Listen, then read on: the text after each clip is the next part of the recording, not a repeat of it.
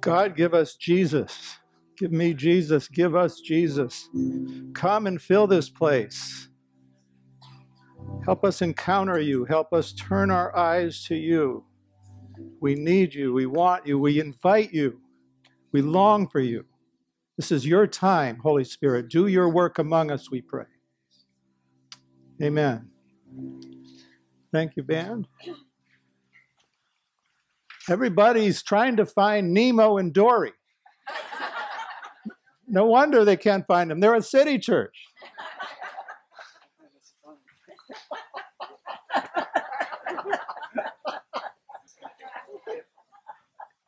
What you saw, before when the kids were up here is one of what we call the Big Four here. I don't know if you know the term Big Four. That's some of us call it the Big Four. One of the Big Four is the next generation. We want to be intentional about investing in our children and youth. So that's, what you saw is not an accident. It's not something else, and this is church. What happened here was church all week long with those kids. The others are the Big Four. Prayer, because that's where the power lies. Discipleship, because we want to be like Jesus and follow him. And community, because we want to do it together.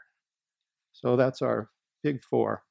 So we're finishing up a series today, 1, 2, 3 John, the letters or the epistles of John. I don't speak that much here. You all must know that. And so you don't like it? Hey, there'll be somebody else next Sunday. And we're going to start in a minute with testimonies like we've been doing. So think about that. Think about, now if you want to, there's something you want to share. Maybe it's something from the book of John, the series of John. Maybe it's something about VBS. Maybe you worked at VBS and you want to share something that was cool for you. Maybe you want to give God glory to something that was in your life. So while you're thinking about that, I'm just going to remind you of where we've been in John. John has been about, a lot of things, but some of the big ones are he was talking about what we've seen and heard, because John was an eyewitness to the truth about Jesus. It was about proclaiming to you eternal life, the good news that we can experience God now and for eternity. The John series has been about if we confess our sins, he's faithful and just to forgive, because he's made a way to deal with the sin that wants to rule over us. It's been about warnings about not loving the world or the things of the world. Why? Because there's something better to be found. It's been about, beloved, let us love one another, for love is of God, and everyone who loves is born of God and knows God. And it's not a silly love like we have in our culture. It's a kind of love that propelled Christ to die for our sins, to call us to love our enemies, to serve rather than be served. It's a kind of love that we can't possibly do in our own strength. We can only do it with Jesus. For Martha and I, these last couple of weeks, we've had trouble with this. There have been some people in our lives, I don't want to tell the stories, it's not a fun story, but really, really kind of not being nice to us, And I found myself just obsessing, I should say this, I should do that. The love, kind of love from the series of John was far from me. I realized that I need more of Jesus to be able to show that kind of love. So let's take a little while to do the sharing, like we've been doing. So you kind of know how this goes. We've been doing it a while. Who wants to say something? So we are into 3 John. We've been through 1 John, 2 John, and we're now at the end. We're into 3 John. Can you put up the first section of Scripture? This is the beginning of 3 John. He says, the elder, because at this point in his life, John is probably anywhere between 65 and 80 years old.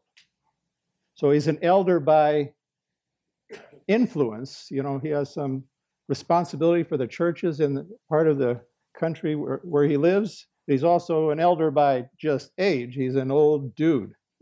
Okay, so he says the elder.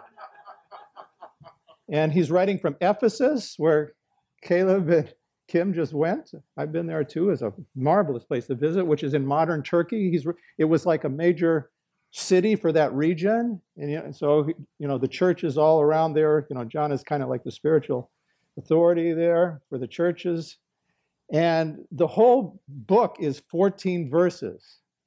I think, Caleb, didn't you call it a tweet last? Somebody called it a tweet. It's like an ancient tweet. A tweet is 140 letters. You can't do any more. John is written on one sheet of papyrus. So however many verses you can fit there, that's it. You're done. So you can get 14 verses. So this is like an ancient tweet. Okay, and he writes, to my dear friend Gaius, whom I love in the truth. Dear friend, I pray that you may enjoy good health and that all may go well with you, even as your soul is getting along well. That's sweet. Huh? Wouldn't you want to hang out with this guy? It gave me great joy when some believers came and testified about your faithfulness to the truth, telling how you continue to walk in it. I have no greater joy than to hear my children are walking in truth. So I'm glad that Mike's here today. I want to use him as an example. Okay? Imagine Mike is 80 years old. What is that? 3 more years? I don't know. Yeah. Lisa helps him get his walker. He's out on his front porch. And some people come up, and they're from City Church. And they start talking to him. They're saying, Jason and Caleb, what a good job they're doing. These are guys that Mike discipled, right? They just had a VBS, and there were 64 kids, and a lot of kids' lives got changed. They've got 7 community groups meeting. A lot of the church are in community groups, more than the typical church. And, wouldn't you think that would be really cool for Mike to hear in his old age? This is what John is saying. I mean, what could be better than hearing that when you look back on your life and see you made a difference in the lives of others? So that's what is happening with John here. Somebody's coming up. Some people, and they're telling him about the faithfulness of the believers. And he says, I have no greater joy than to hear my children walking in the truth. So in the sense, we're the children here of Mike and Lisa. They founded this church. What would give them more greater joy than to know we're doing well? Okay. So, even counselors would tell you, if you want to have greater joy, focus on others. Don't just be stressing about your own stuff all the time. Business coaches will tell you that. You want to build a business? What are you supposed to do? Focus on your customers. So, as Christians, we have an even deeper reason to focus on others, because that's what God's doing. He's building his church. You want to get to know God better? You want to hang out where he's hanging out. And he's about helping his children walk in the truth. Right? So for you or me, who are your disciples? Who are you helping to walk in the truth? Who are you intentionally trying to help experience and follow Christ? I hope when I say that, some people come to mind for you. I hope there's, like 2 or 3 people that you're saying, I am really all about, or want to be about, helping them walk in the truth. That's where you're going to find joy, at least according to John. You don't find joy as much by your own stuff, doing your own stuff. You find joy in how you help other people. You set them free. Help them to follow Christ. Help them have breakthroughs. So this is what we need to be about, helping our children walk in the truth. So then, the next section, he goes on. He says, dear friend, he's talking to his friend Gaius again. You are faithful in what you are doing for the brothers and sisters, even though they are strangers to you. They have told the church about your love. Please send them on their way in a manner that honors God. It was for the sake of the name that they went out, receiving no help from the pagans. We ought therefore to show hospitality to such people so that we may work together for the truth. Okay, so now, today it's so easy. If I want to learn some theological point, I can Google anything. I can find out what any famous pastor, I can Google what John Piper thinks about it, and Rick Warren, and Francis Chan, and Billy Graham. I can even Google what the Pope thinks about it. Back then, how did you learn? Okay, you learn because traveling teachers would come and be there and teach you. That's what was happening here. John was sending traveling teachers around to these churches. Okay, and the closest thing I've seen where that happened here is, remember when that guy Jerry came? The men's group here had some guy Jerry came, and lots of us came to this seminar. Jerry was an expert on a hard part of the book of Romans, chapter 9 through 11. So Jerry came here. A lot of us came. We heard him, and when he left, we gave him quite a big offering for a church our size. So the Apostle John would have liked that. He would have said, "We did this. We sent him on a way in a manner that honors God," right? So that's sort of how it was back then. These guys would come and teach. So the other thing about those days is, when you're traveling, you're vulnerable. You're walking, or your donkey, I don't know what, but you're on the road. There could be robbers, whatever the weather, you're out there vulnerable. It's dangerous. Not like now. If I want to go somewhere, I book a hotel online everywhere I'm going to be. If my car breaks down, I call AAA. We've eliminated the need for hospitality. We can take care of everything ourselves. So Martha and I actually do hospitality a lot. There's probably a lot of things we're not great examples of, I'm sure, but hospitality, we actually do a lot. Part of it is because of my work. I work for this international mission organization, so there's always people coming through from long ways away, don't know anything, or can't get along on their own. They need somebody to take care of them. So a lot of these folks stay with us. And I give you an example. One of my favorites was, there was these 3 ladies from Kyrgyzstan. They all were former Muslims. And the 3 of them were leaders of this ministry that my organization is in partnership with. So it was so interesting hearing about their lives and what they're doing, all this, how they came to Christ and all that kind of stuff. The funny thing was, it turned out that one of them, her husband, was the chief of police in charge of things like making sure the Christians aren't evangelizing Muslims. Her husband. And I'm thinking, wow. So I say, how's that working for you? She said, it was funny what she said. She said, well, we have to be careful. But if nobody messes with us when they find out who my husband is, because he's a bad dude. So that was good for them. Or we have a lot of visitors also because of Martha's work with international students at Gonzaga. Student parties, a lot. One of my favorite stories of that is when she had the Saudi ladies over for a women-only party, so they could take off their head coverings and be wild and really party. I couldn't even pass through the house to say hello. I mean, it's just no men, And it was so sweet. One of them said, this is the first time since I left my country I haven't been homesick. So this is hospitality. Hospitality is about, being in others' lives, showing love, showing care. You don't have to do it like we do. Not everybody has a guest room, and not everybody can do it how we do. But there's lots of other ways to do it.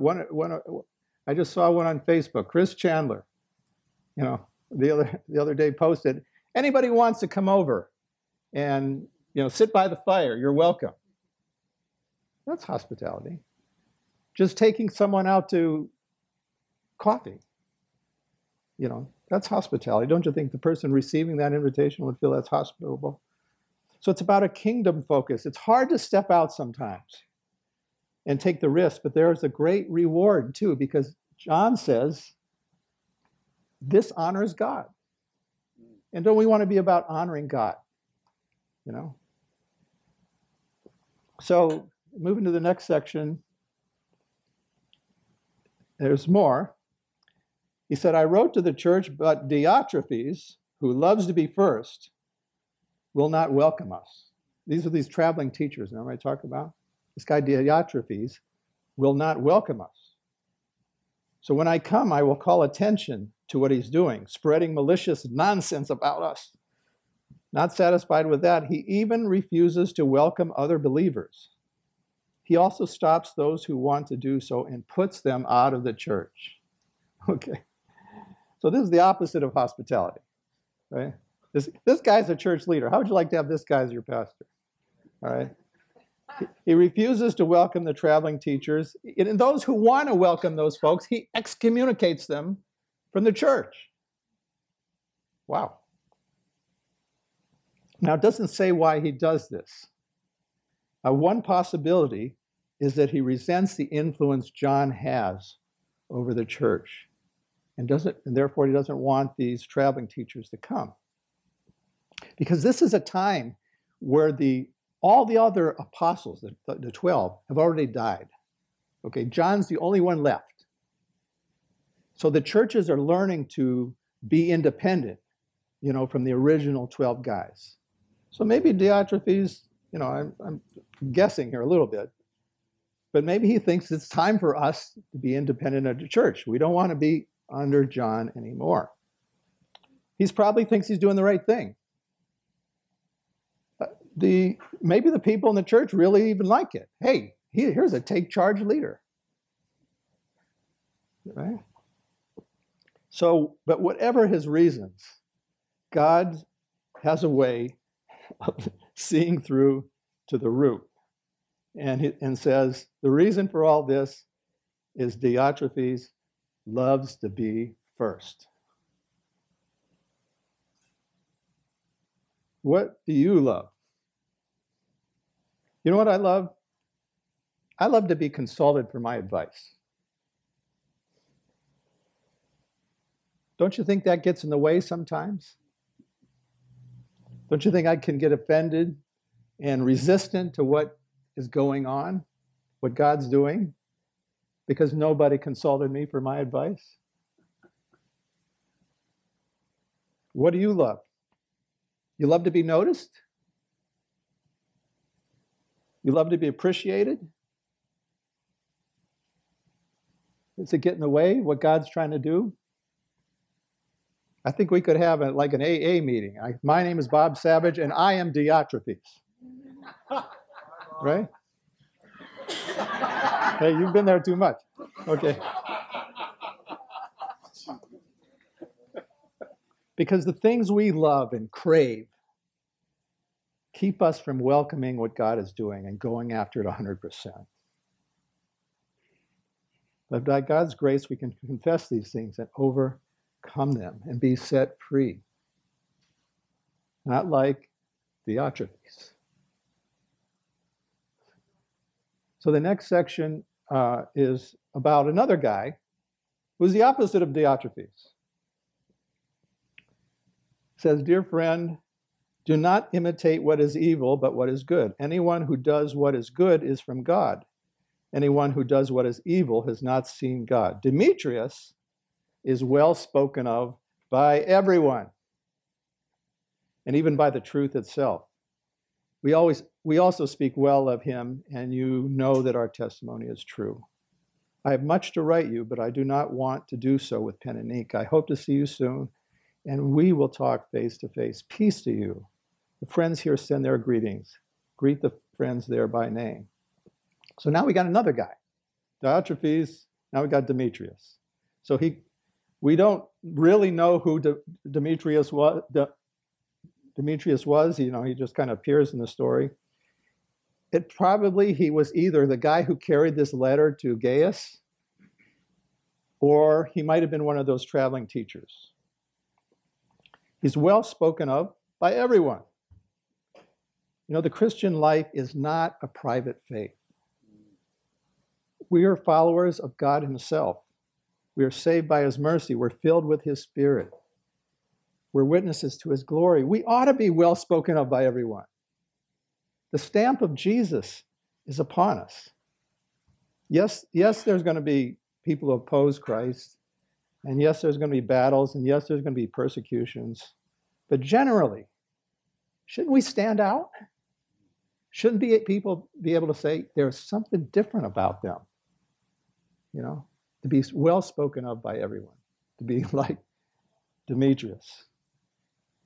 Okay, so we have already, John's so short, the tweet, we already gone through all of 3 John.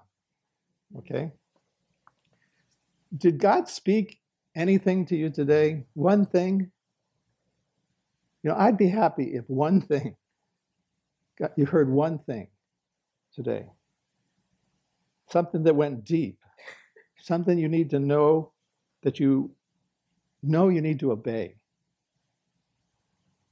3 John was about having joy because your children, the people whose lives you are influencing, are walking in the truth. It's about intentional discipling relationships. It's about stepping out to show hospitality because this honors God. It's about being like Demetrius and not Diotrephes. I had to practice some of these words. Okay. Demetrius was well spoken of by everyone. Diotrephes loved to be first. It's about getting close enough to Jesus so we're full of him and people see less of our own stuff and more of him. So do you have one thing in mind that you heard? Let's live it out. Let's live it out starting tomorrow. Go after it. Obey it. Do it. That's where the blessing comes. It's not just from sitting here and listening nicely. It's taking it with you and saying, today, God, you and me, we are going to do this together. My own experience with all of you, I just want to say, I see more of Demetrius in all of you than Diotrephes. I see Jesus in you, City Church. I see you becoming more like him. I see you overcoming, being lights to the world. I think you're doing well. And I'm proud to be on this journey with you.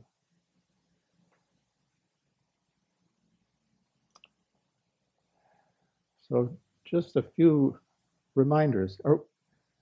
Where are we meeting next week? I forgot. Isn't next week remember, next week we're not here. Next week we're at Shadle at what time? 1 p.m. Okay, don't forget that. Yes. If you want prayer, Jason and Andrea are going to be over there. I hope you'll take advantage of this. If there's something really on your heart, we don't want you to leave here without somebody praying with you. So they'll be over there. If you want to help the kids go to camp and get a hot dog in return, don't forget that right now, after church, we're going to have $3 hot dogs and drinks and chips. Okay? So let me just pray us out. Jesus, it's a high calling to follow you. We do want to know the joy of helping your children walk in the truth. We do want to honor you by showing hospitality. We want to overcome the sins that hold us, not like Diotrephes who wanted to be first. Any of these things we cannot do in our own strength.